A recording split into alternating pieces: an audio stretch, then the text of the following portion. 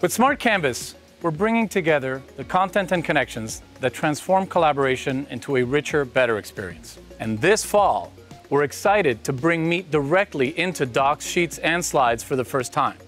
We've also made it easier to customize views and share content so teams can focus on what matters most in the moment.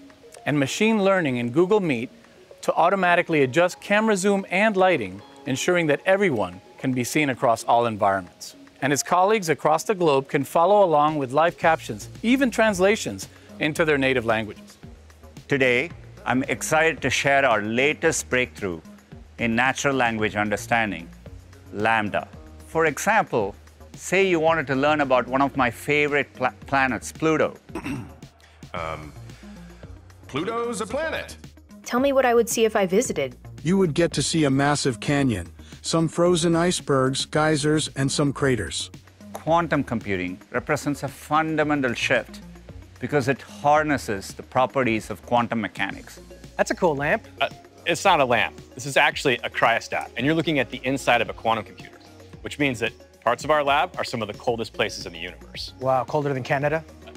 Yeah, colder than Canada. Colder than Canada. And they're like this Bob Ross blanket of love, right? And then you keep them there until they can tell us how to think like the Earth. Am I right? Yeah, it's pretty close. To keep our users safe, everything we build is secure by default. Our password manager creates, remembers, saves, and autofills passwords for you. First, we're making it easier than ever to get started with a simple tool that imports passwords saved in other password managers. Next, we'll have deeper integration across both Chrome and Android. Automatic password alerts will let you know if we detect any of your saved passwords have become compromised in a third-party breach. And lastly, what I'm especially excited about, a quick fix feature in Chrome, where the assistant will help you navigate directly to your compromised accounts. To make billions of Android phones private by design, we developed Android's Private Compute Core. It powers features like live caption without sharing audio data with Google or any other apps. Today, we're announcing a few new controls that you'll see in our most popular apps. Just tap your profile picture to access your menu and immediately delete recent search history from your account. And lastly, we're rolling out Locked Folder in Photos. Photos you add to this passcode-protected space are saved separately, so they won't show up as you scroll through Google Photos or any other apps on your device. As Sundar mentioned, early research with Lambda and multimodality is pushing the boundaries of natural language understanding. And today, I'm excited to share how we'll be bringing some of these research advances to Google Search with our multitask unified model, or MUM as we like to call it. It's multimodal, which means it can simultaneously understand different forms of information like text, images, and videos. You might ask, I've hiked Mount Adams and now want to hike Mount Fuji next fall. What should I do differently to prepare? So now imagine taking a photo of your hiking boots and asking, can I use these to hike Mount Fuji? MUM would be able to understand the content of the image and the intent behind your query. So now, thanks to our Lens team in Zurich, we're rolling out a new capability that combines visual translation with educational content from the web to help people learn in more than 100 languages. For instance, you can easily snap a photo of a science problem, and Lens will provide learning resources in your preferred language. Now, we're bringing some of the world's best athletes to AR. She goes for the triple-double. This is very accurate. I see all the details that I need to get back in the gym and work on. Getting access to reliable information is particularly critical during times like the pandemic or breaking news. One of the ways we're doing this is with About This Result, a feature we launched earlier this year that makes it easier to check the source. Just tap the 3 dots next to the search result to see the details about the website, including its description, when it was first indexed, and whether your connection to the site is secure. This year alone, we're on track to release more than 100 AI-driven improvements to give people richer and more contextual information about the world around them. Take this image of Columbus Circle, one of the most complicated intersections in Manhattan.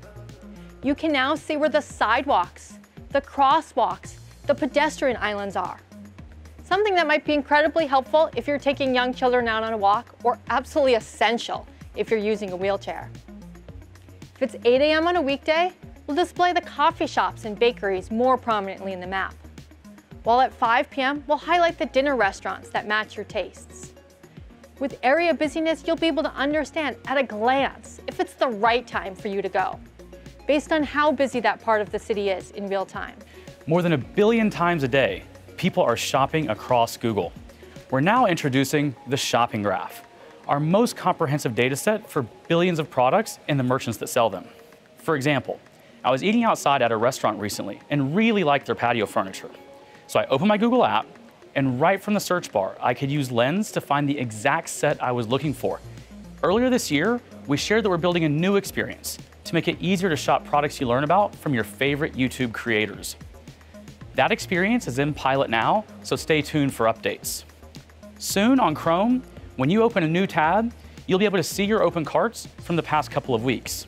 We'll also find you promotions and discounts for your open carts if you choose to opt in.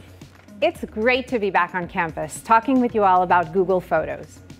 Little patterns show the magic in everyday moments.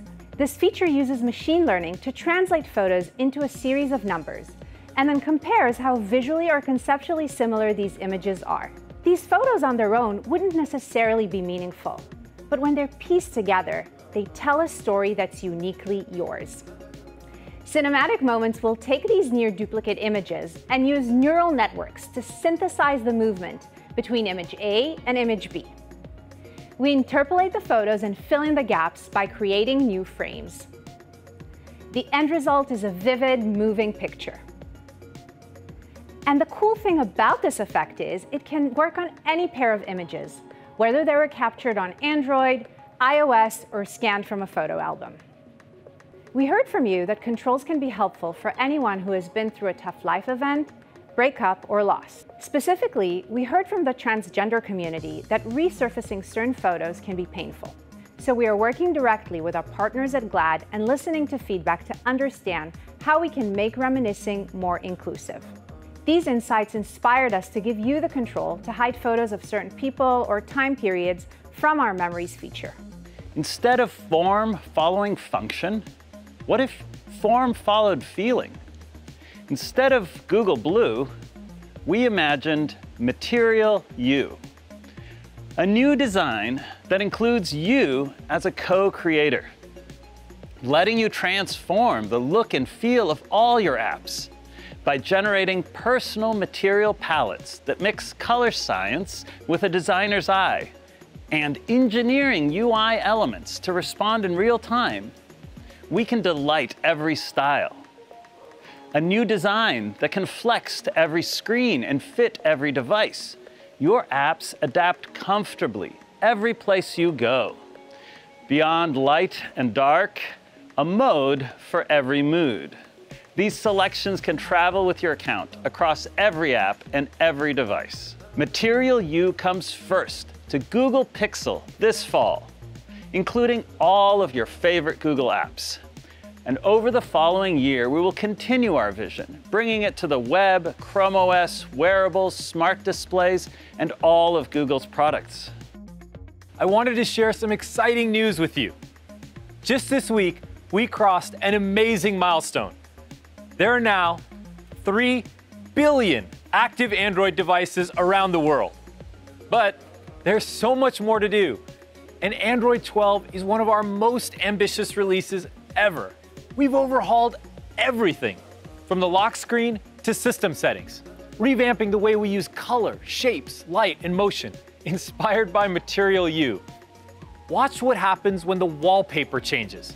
Like if I use this picture of my kids actually getting along for once. I set it as my background, and voila! The system creates a custom palette based on the colors in my photo. The result is a one-of-a-kind design, just for you. And you'll see it first on Google Pixel in the fall. Pretty amazing work on performance in Android 12 to make all the motion and animation in the UI super smooth. Android's private compute core enables things like Now Playing, which tells you what song is playing in the background, and Smart Reply, which suggests responses to your chats based on your personal reply patterns. This next chapter of Android is focused on delightful and helpful experiences across all the devices that are connected to your phone.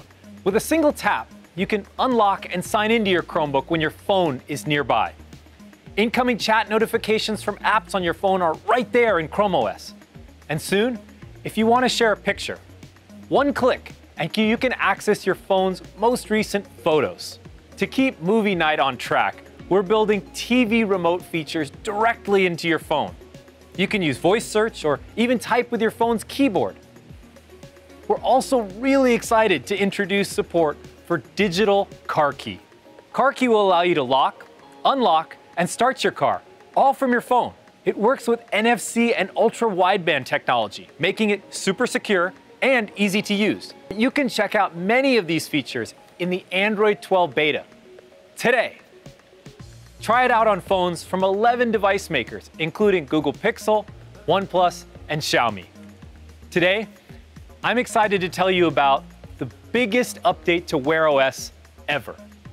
And now we're combining the best of our two operating systems, Wear OS and Tizen, into a unified platform focused on faster performance, longer battery life, and a thriving developer community. This combined platform isn't just for Google and Samsung. It will continue to be available for all device makers, which means developers can build apps with a single set of APIs and reach millions of consumers all over the world through the Google Play Store. Let's say I'm running with Strava and I'm about to hit that long, grueling hill. I just double press to switch to my last app, Spotify, put on my most motivating song, and then switch right back without missing a beat. It's such a simple thing for a more helpful and fluid experience. Now I can go from checking my next meeting to the weather forecast to this new tile from Calm, which helps me relax before a stressful event like presenting at Google I/O. And now that we're part of Google, we're working to bring the best of Fitbit to Wear. In the future, we'll be building premium smartwatches based on Wear that combine the best of Fitbit's health expertise with Google's ambient computing capabilities. As part of our ongoing commitment to product inclusion, we're working to make technology more accessible and equitable. For people of color, photography has not always seen us as we want to be seen. To make smartphone photography truly for everyone, we've been working with a group of industry experts to build a more accurate and inclusive camera. So far, we've partnered with a range of different expert image makers who've taken thousands of images to diversify our image datasets, helped improve the accuracy of our auto white balance and auto exposure algorithms, and given aesthetic feedback to make our images of people of color more beautiful and more accurate.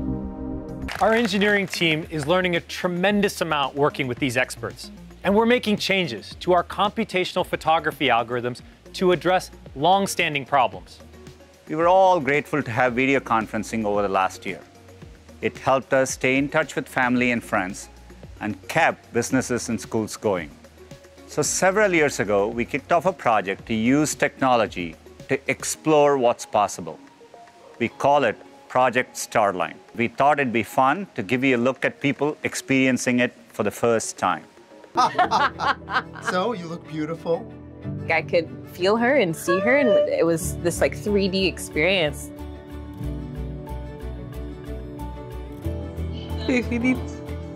I just saw my sister as if she was right in front of me. It really, really felt like she and I were in the same room. It was like she was here. Hi. Wow.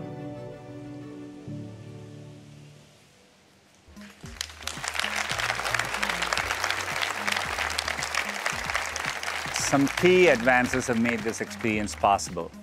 First, using high-resolution cameras and custom-built depth sensors, we capture your shape and appearance from multiple perspectives, and then fuse them together to create an extremely detailed, real-time 3D model. The second area of research I want to discuss is our work in driving forward sustainability. By 2030, we aim to operate on carbon-free energy 24/7. It automatically shifts the timing of many compute tasks to when clean power sources are most plentiful. And today, I'm excited to announce we are the first company to implement carbon-intelligent load shifting across both time and place within our data center network. We are building our new campus to the highest sustainability standards. When completed, these buildings will feature a first-of-its-kind Dragon-scale solar skin, equipped with 90,000 silver solar panels and the capacity to generate nearly 7 megawatts. Thank you for joining us today. Please enjoy the rest of Google I/O.